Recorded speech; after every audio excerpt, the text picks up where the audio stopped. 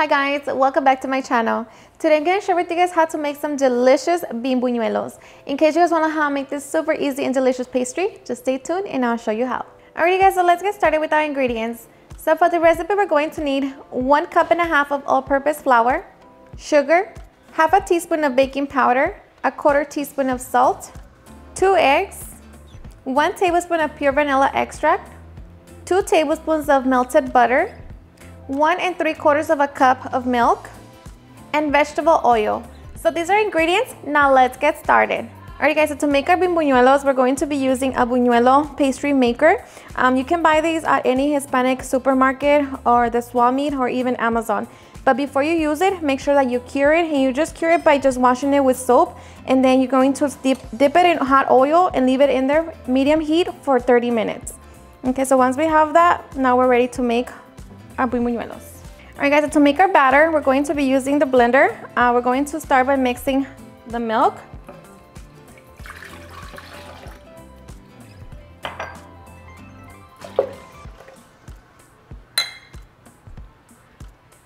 melted butter,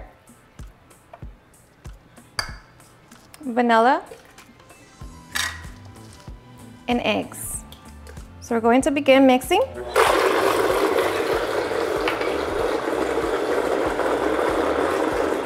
Okay, so once we have that, we're going to add our sugar. So make sure that you sift along with the flour. And I'm going to mix while we're adding it.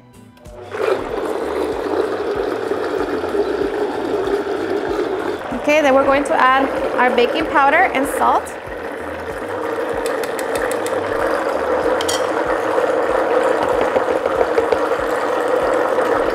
Make sure that everything gets mixed. Okay. Alright, so once we have our batter, now we're going to transfer into a bowl. So transfer into a bowl that's going to be big enough for the mold to fit. And of course, if you want to make them colored, then you go ahead and add the food coloring to the blender as well as we're mixing. So now we're just going to allow it to sit for 30 minutes, and meanwhile we can get our oil ready. Alright, so we're going to get our frying pan. We're going to set it on low heat, and we're going to add our vegetable oil.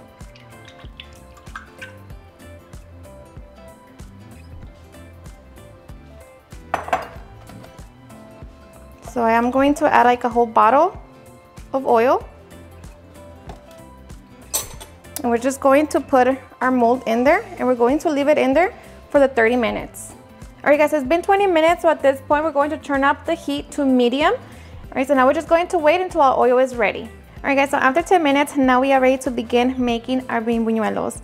So we're going to remove our mold from the oil.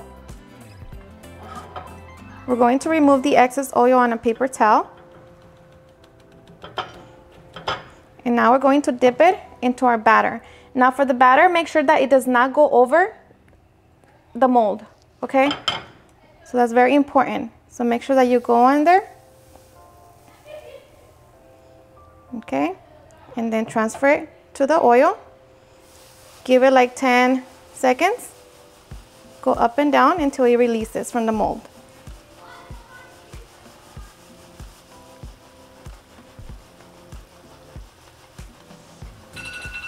Okay, then release, and now we're just going to allow it to get nice and golden.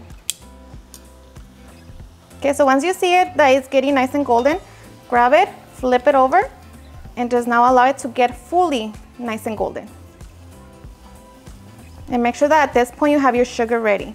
Okay, so once our buñuelo looks like this, we're going to remove it from the oil. Set it on paper towel, just set it on paper towel. And after that, be quick. Dip it in sugar. Just like that, grab it. And you want to do it while they're hot, so like that the sugar can get stick to the buñuelo. And just like that, now we're just going to repeat the process so we no longer have any batter. Alrighty guys, and just like that, we have our delicious bimbuñuelos. So with this batter, you're able to get about 35. Of course, if your mold is a little smaller, then you might get more. And then for here, I just added food coloring, and then I use my sugar, my sanding sugar. So just make sure that you use the sanding sugar. I love using that for my pastries. But now we are ready to enjoy our delicious bimbuñuelos. Alrighty guys, and now for the best part, the taste test. Now let me tell you guys that these buñuelos are seriously so delicious, super easy to make. Of course, it's easier to make these buñuelos than the other ones that you make them all thin. Perfect for Christmas, everybody enjoys them. So hope you give them a try and enjoy them just as much. Cheers. And enjoy.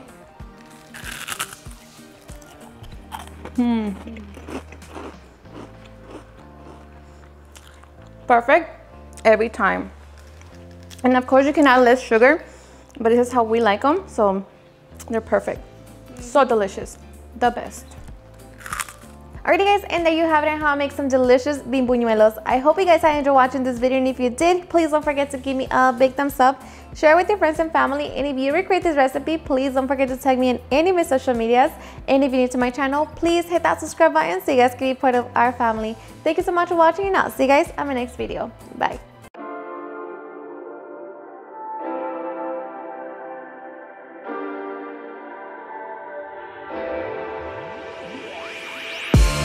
You.